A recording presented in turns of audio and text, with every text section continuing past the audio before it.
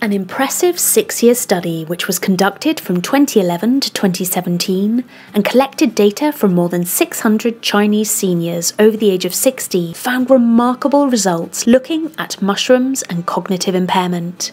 Mild cognitive impairment is the stage between the cognitive decline of normal aging and the more serious decline of dementia. Seniors with mild cognitive impairment often display some form of memory loss or forgetfulness, and may also show deficit on other cognitive functions such as language, attention, and visuospatial abilities.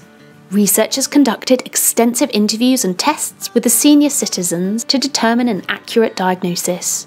They also took into account demographic information, medical history, psychological factors, and dietary habits. Blood pressure, weight, height, hand grip and walking speed measurements were taken, and they also conducted simple screen tests on cognition, depression and anxiety.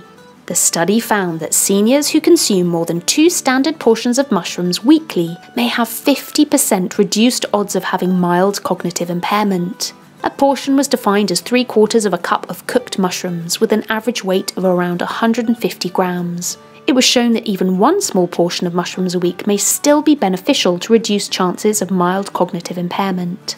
This correlation is surprising and encouraging. It seems that a commonly available single ingredient could have a dramatic effect on cognitive decline, said lead author Assistant Professor Li Feng, who is from the NUS Department of Psychological Medicine. 6 commonly consumed mushrooms were referenced in the study.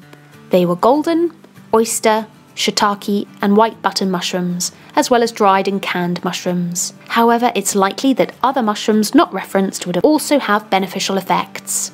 The researchers believe the reason for the reduced prevalence of mild cognitive impairment in mushroom eaters may be down to a specific compound found in almost all varieties, called ergothionine. Ergothionine is a unique antioxidant and anti-inflammatory, which humans are unable to synthesize on their own, but it can be obtained from dietary sources, one of the main ones being mushrooms. Previous studies have hypothesized that a deficiency in ergothionine may be a risk factor for neurodegeneration, and increasing ergothionine intake through mushroom consumption might possibly promote cognitive health. Other compounds contained within mushrooms may also be advantageous for decreasing the risk of cognitive decline. Certain hericenones, iranacines, scabranines, and dicytophorines may promote the synthesis of nerve growth factors.